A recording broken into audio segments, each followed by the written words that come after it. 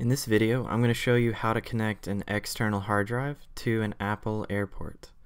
So here I have a Seagate Backup Plus. It's a 5 terabyte external hard drive. And I have this 2 terabyte AirPort Time Capsule. So here I have my hard drive out of the box with the power supply and the USB cable. I'm going to go ahead and plug those up. So I'm going to connect it to my computer. Seagate drives are typically formatted for Windows computers out of the box, so I'm going to have to format it for my Mac. Now the light's on, I'm going to open up my computer, and I'm going to launch Disk Utility, because I need to make this drive compatible with my Mac. So I'm going to look on the left-hand side under the External tab, and I'm going to select this Shared Mac Drive, which is actually a name I came up with after I've reformatted it before. You'll know it's which drive to select because it'll have the little eject tool next to it. I can rename it whatever I want.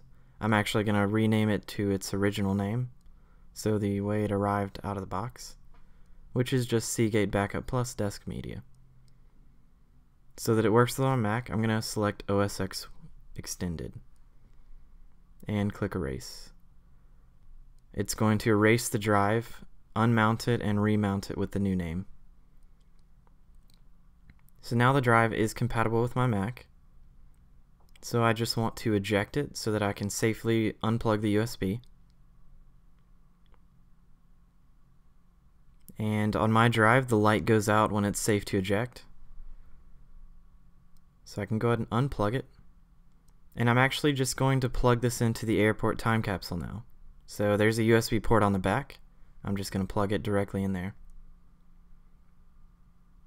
Now that it's plugged into my network, I want to test a few things. So I'm going to launch Finder. And on this left hand, this sidebar, you should see this shared section. If you don't see the shared section, you can follow these instructions in the video. So just click the sidebar, and under the shared, I make sure that connected servers is checked, and I also make sure that external drives or external disks is also checked under devices. With those checked off, I'm going to open up my network, which mine is Justified Web Design. So just click it and connect as in the top right corner. I'm going to enter my password and press connect.